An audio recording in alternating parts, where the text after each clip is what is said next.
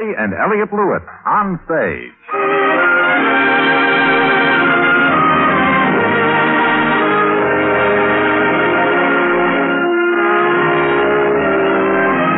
Cathy Lewis, Elliott Lewis, two of the most distinguished names in radio, appearing each week in their own theater, starring in a repertory of transcribed stories of their own and your choosing.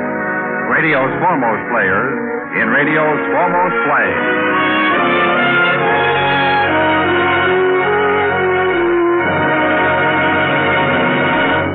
Ladies and gentlemen, Elliott Lewis.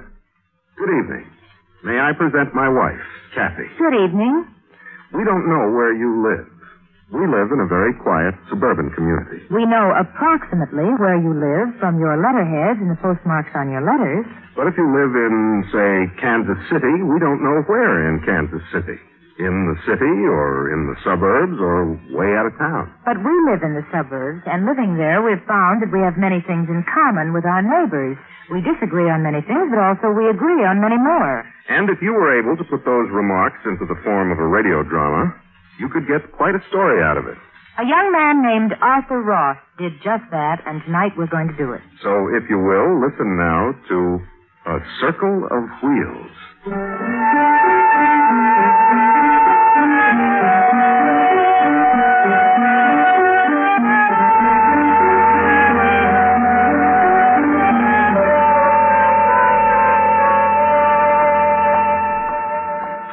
Good morning, dear. Good morning, dear. Orange juice or prunes?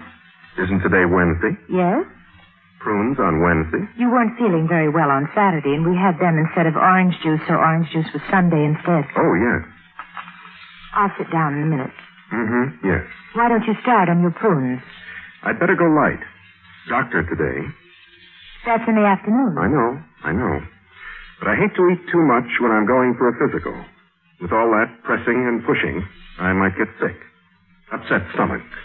But you'll be at the doctor's. Of course. Only if I'd come to him because I had an upset stomach, that would be different. But I'm going for an annual physical. And if I get sick, he'll say, "Why didn't you come sooner? Why did you wait for your annual physical?" That happened to me once, remember? That's exactly what I remember. I felt like such a fool. I kept telling him I felt fine, only he didn't really believe me. I like to go to the doctor's and feel fine. The way we go for our annual checkup. I admit, I kind of enjoy seeing him frown all the way through it, looking for something, and then straighten up and say, Alan Burke, you're sound as a top, fit as a fiddle." He always says, sound as a top, fit as a fiddle. He seems so pleased when we feel good. Sure, why not? He works hard to keep us fit, and we don't let him down. It's the way I feel at the office when my salesmen go out after a meeting and boost their ratings up 50 and 100%. They don't let me down. Do you mind if I ask how you're coming along with Charlie McCready? No, I don't mind at all. I'm coming along all right with him. Yes, all right. He doesn't ride you anymore. Well, no, not really. I mean, he does sometimes, but now I understand him. That's very important. Yes. I admit it's a little hard to take once in a while, but a job is a job, and we can't have everything our own way in life. But you do a lot of his work, and he takes credit for it. I wish you hadn't said that. I'm sorry, Ellen. Only because it's true. Absolutely true. His smiling face and funny talk when we have coffee. That doesn't throw me off a bit. He doesn't like you. Not really. That's what fools me. We have coffee, he's fine. Like an old friend. And then, boom. In front of the boss, he belittles me. Takes credit. Why don't you tell the boss? Why not? I hate that Charlie McCready. I really hate him. Because I can't tell the boss. Maybe he doesn't mean it. Mean it? Who cares if he means it? He does it. I mean, maybe that's just his way. Maybe he can't have it. Well, I've got a right to be... Perhaps you're right. And since you understand more than he does, I mean, really understand more, Maybe you should overlook it. I am the stronger one, really. Even if it looks like he's pushing me around. That's right, dear. Even if it seems like he's getting the best of everything, I am the stronger one. You certainly are. And if I show how much I've resented him, it'll only make him worse. Small people like Charlie McCready would react that way. Maybe we should ask him over. Sort of ease the tension. That's right. He isn't a bad sort. I find many nice things about his wife. And a man who's so pleasant at coffee. There must be something basically good in him. You know, a man who's so good-natured. I do, Alan. It sounds like a very smart thing to do. All right. Old Charlie's not a bad sort at all. I mean, once you try to get to know him. I'm glad you're not letting your emotions run away with you. 8:15. I'd better get going. Do you want my afternoon appointment at the doctor's? I can take your morning one. No. This is fine. You'll let me know what the doctor says. Of course. When will you ask Charlie? After I see the doctor. One thing at a time. Always. One thing at a time. Goodbye, Alan. Goodbye, Elsie.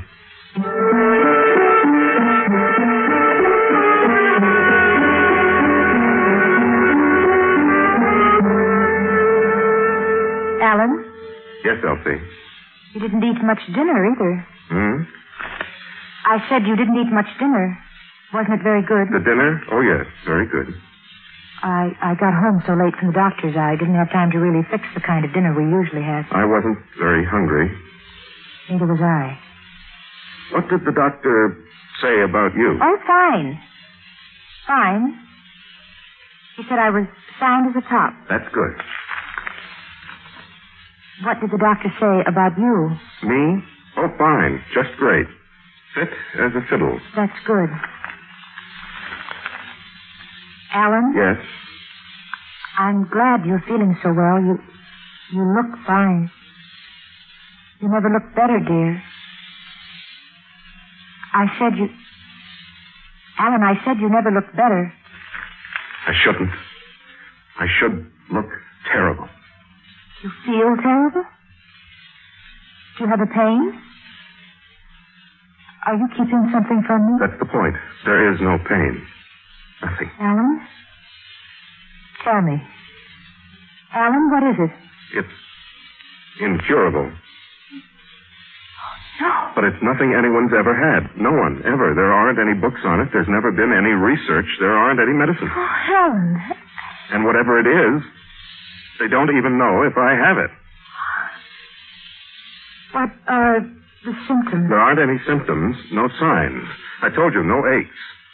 I never even knew I had the wheel in my liver. A wheel in your liver? Yes, a wheel. A cog, a small wheel that fits in perfectly. They x-rayed me from every angle. It isn't disturbing anything, and they can't take it out because no one's ever taken a wheel out of a liver. Elsie? Elsie, what is it? What's wrong? Alan, what's happening to us? What do you mean? I have the same thing. No. Alan? Alan, what is it? I don't know. He didn't tell me you. The doctor didn't even warn me about you. What is it, Alan? What's happening to us? Well, nothing's happening. It's a mistake, an error, an obvious error, of course. His X-ray machine went on the blink. It must photograph right through the tabletop, and we just happened to be the first two patients. He must be told. Now, right now, tonight.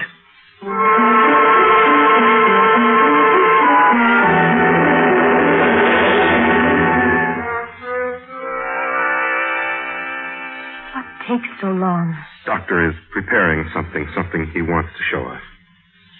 Are you worried? About what? About it. Wheel. Say it. Wheel in the liver. Oh. How can you say it just like that? Because there's nothing to it. It's a mistake, an error in his X-ray machine. We haven't failed. It's his machine. Alan, Elsie, come here, please. Turn off that light switch, please. Now, there you see your X-rays, both of the thoracico-lumbar region. There. There it is, Alan. I see it. Of course it's there. Now, doctor, you must fix that machine. You must. And here's a third X-ray. Oh. Find the wheel? Ah, it's gone. You fixed the machine. That's my liver. There is no wheel. And I had my assistant take a picture of me on the same X-ray machine. Then we really have it? You do. What now, Doctor? I would like to say operate. If you have to. But I can't. There's nothing wrong with your sed rate, your heart, your metabolism. Penicillin, Doctor? Or what? There's no infection. Your liver is functioning without trouble or abnormality. But we can't just walk around with a wheel inside us. 2 wheels. I know. She has one and I have one. No. Look, these are the X-rays I just took of you. Since your last visit this afternoon, you each obtained another wheel.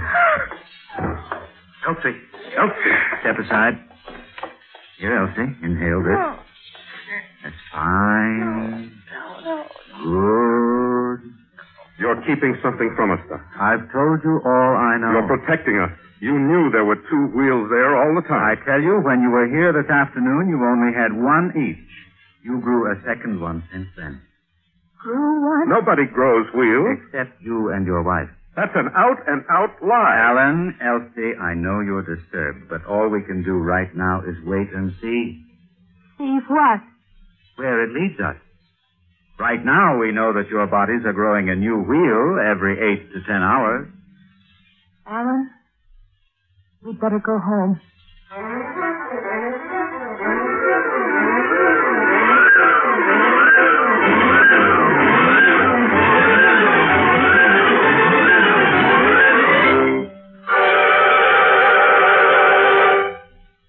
You are listening to Cathy and Elliott Lewis on stage.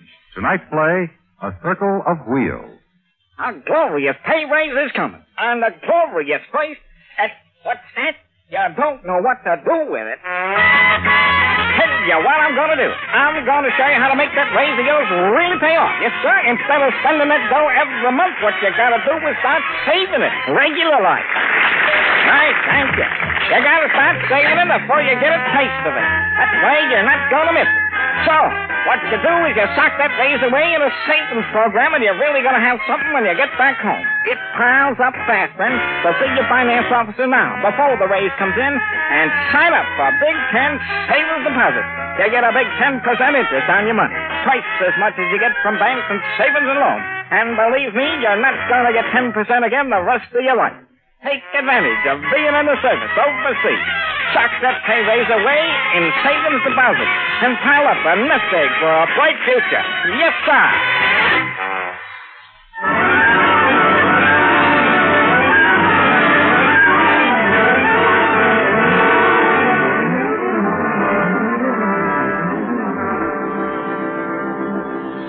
It's 11:30, Alan. Come to bed.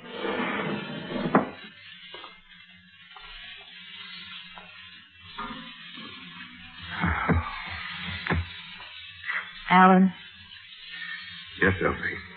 did you put out the porch light? Yes. Good. There were 3 milk bottles out there. Did you want to put 3 out? It's Thursday. I always get an extra quart for baking on Friday. Oh, yes. Good night, Elsie.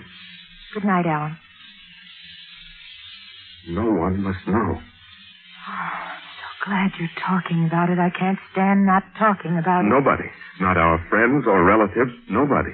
Absolutely nobody must know about the wheel. What good will that do? How will we get to specialists if they don't hear about it? There aren't any specialists in this. Yes, of course. And our doctor won't say a word. We couldn't tell people anyway. They wouldn't believe it.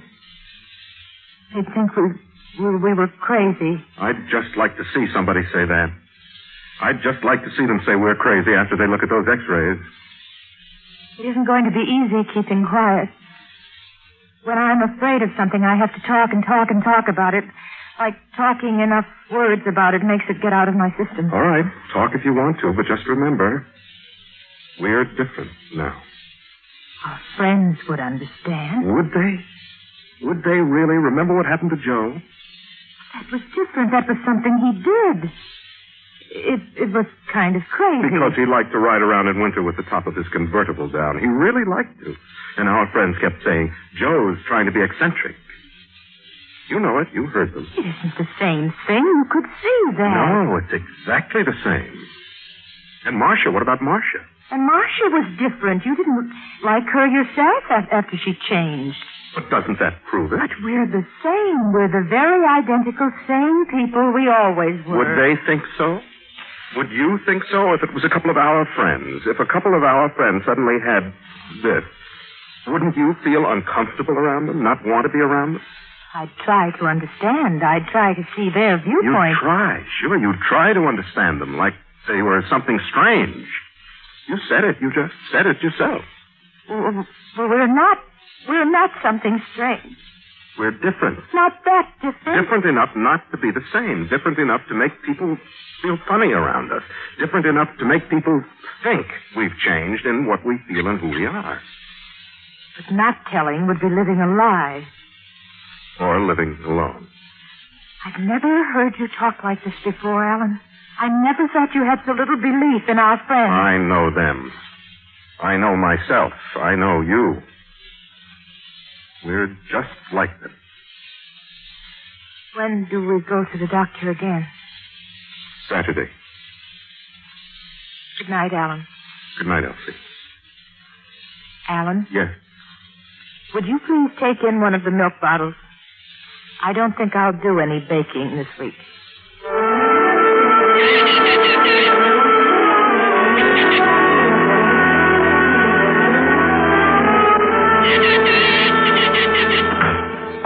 What did the doctor say? 7. There's 7 wheels now. You? 7.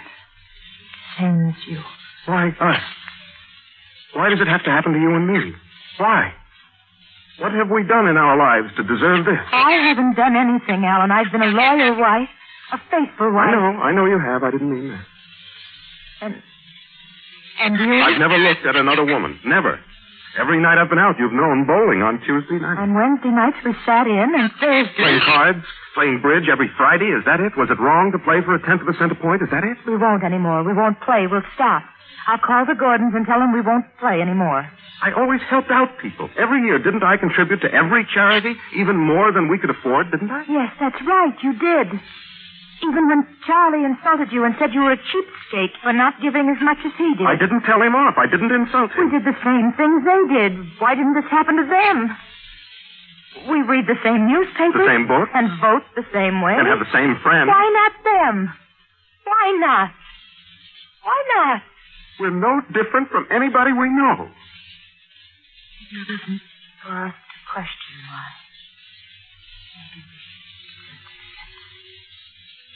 Yes, Elsie.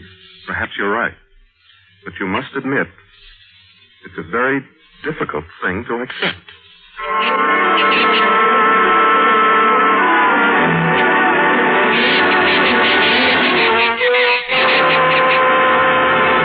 $12 wheels, Doctor? Are you sure? 12? It's beyond the realm of known science. There's nothing I can do to help you.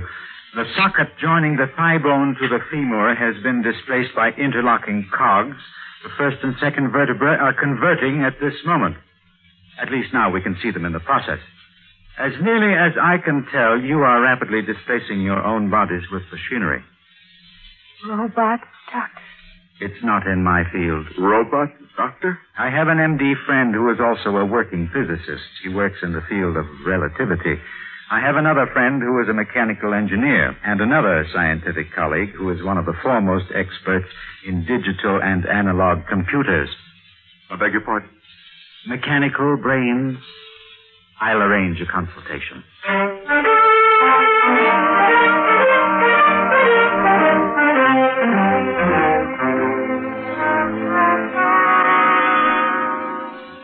Why doesn't the doctor call? It takes time to round up such important people. I just can't believe this is happening. He's our family doctor. He'd never lie to us. Would you like some coffee? No, thank you. What I mean is I can't believe it's happened to us. Either can I, but a fact is a fact, and there's no getting around facts. I want to scream. It wouldn't help. I want to cry. You'd only upset yourself. But I'm still human. I'm still not... Elsie, all we can do is wait. Wait for what? For wheels and cogs to take us over, sit here and wait while it goes on? Would you like to go for a walk? So many things I wanted to do. So much to fix up in the house. New curtains. We don't have to wait here for the doctor's call. If you want to go for a walk, I can call him from time to time. Repaint the living room. A walk? It would help. You haven't asked me to go for a walk in a long time. I thought it might help.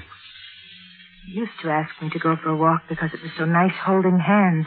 We could do that. But you weren't thinking of it for that reason. Well, that too. You didn't really remember. It's been so long. We've only been married 5 years. It isn't that long. It's long when a husband... Yes, when a husband... takes his wife for granted. Loses the love they had, throws it away. Are you saying another woman? No. There are other ways, lots of other ways, to cheat a wife out of her love. I did what a good husband should. You worked, period.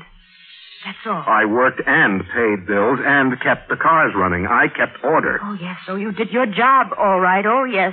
Well, what else did you want me to do? Spend all day at home with you? Hold your hand all the time? What's a husband for? To love his wife. To work. To love his wife and make her feel like no matter what happens, she's safe because she's loved.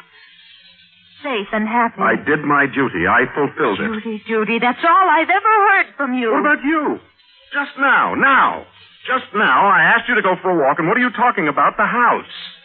How you were going to do this and that with it. The house. And always this house. You like it? Sure, in the beginning. In the beginning, it was fine. Only then it was just a place to live. And what is it now? A trap. A snarling trap. Whenever we had a problem, once...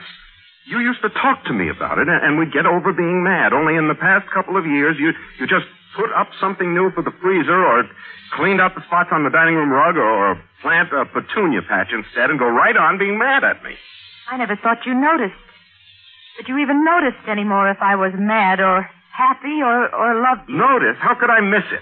And it even passed the point where you were fixing it up for me. It was just so people could admire it. What else did you expect? You wanted a place to bring business contacts, people you did business with.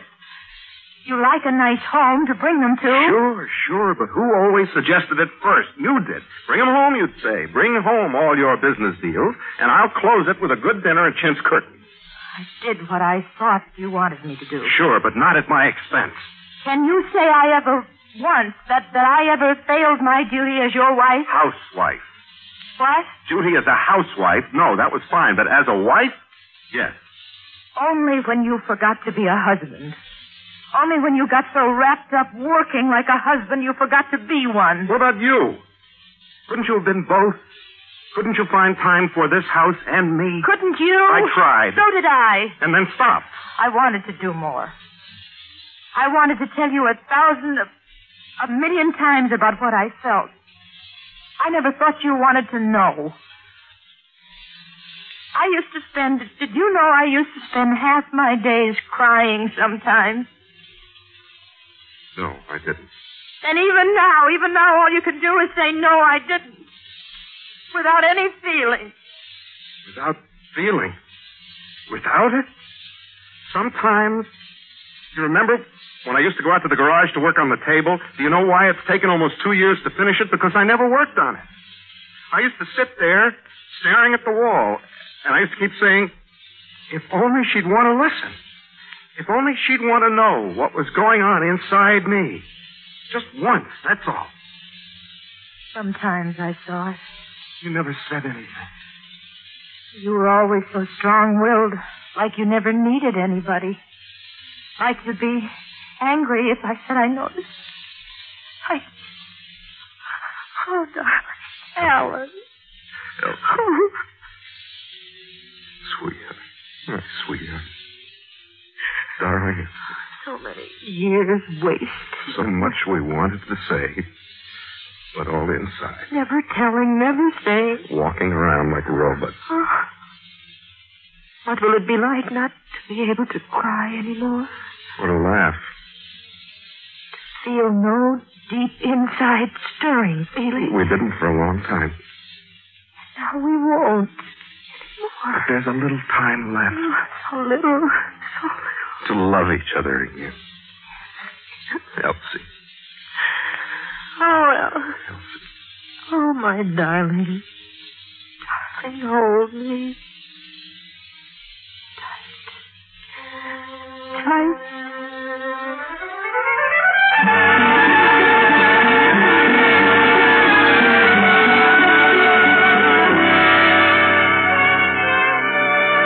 Gentlemen, first I will show you the old X-rays. You will follow the course of the growth of wheels in the bodies of Mr. and Mrs. Burke. You see them clearly. And now, the latest plate, taken in your presence. Oh, they're gone. What? They're gone. The wheels are gone. That's impossible. Gone. Gone. Doctor, in the first X-ray you take with witnesses, your claims are exploded. You are a charlatan. There are no wheels in their liver or kidneys or femurs or vertebrae or anywhere else. Good day, sir. Yes.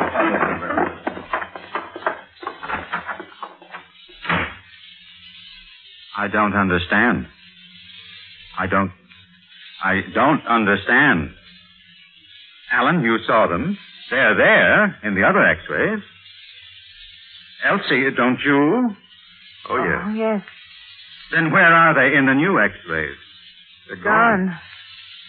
I know. You got some special treatment. You went to someone on the side, away from me. No, that's impossible. There's no one, absolutely no one, who knows anything about this. And I refuse to believe in magic. So do we. Then what happened? What? We fell in love again. We were always in love. Then we were able to admit it again. And enjoy it. I don't understand. That's a pity. You'd better take an X-ray of yourself immediately. Wheels grow overnight, you know. And we're not having Charlie McReady for dinner. Ever. Or anybody like him. Good night, Doctor.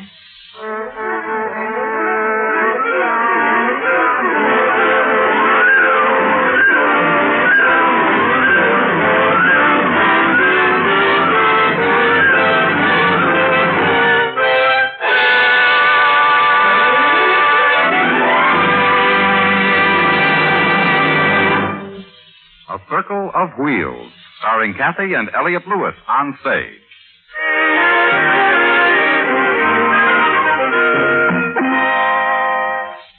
It was our great pleasure this evening to have Whitfield Connor join us for the first time. He was the terribly confused doctor. A few weeks past, we did a story called The Cellar Door. And you seem to enjoy it very much. Thank you for writing to tell us. It was written by Bernard Gerard, who then wrote another script for us. Which we're going to do next week. It's called New York's a Nice Place to Visit, but I wouldn't want to live here. Until next week, thank you for listening. Good night. Good night.